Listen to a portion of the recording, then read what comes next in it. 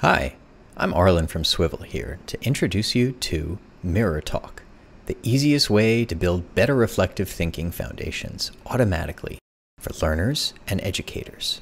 Consistent reflection is key to learning from experience, which is essential to thriving in an accelerating world and for producing the educational outcomes we need.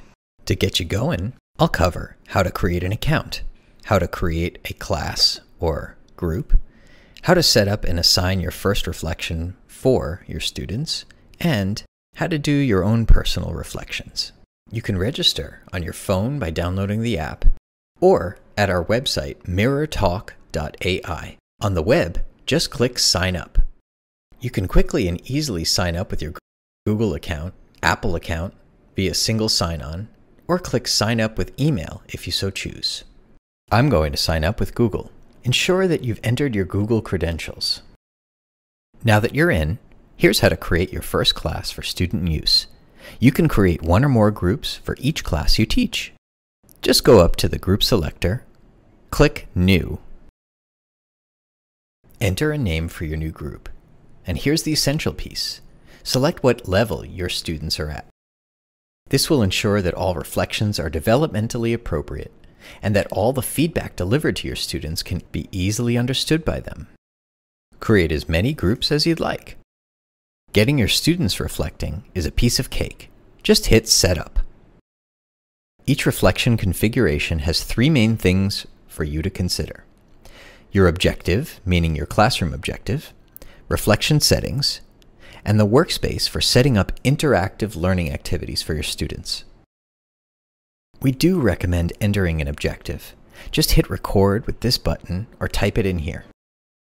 When you add an objective, Mirror generates thoughtful reflection prompts automatically for you, and your students will have a better idea of what to focus on as they begin their reflections. You can send it to students as is, or you can customize things further with reflection settings. Let's run through those. Change the focus in order to quickly adjust what kind of reflection you want students to go through.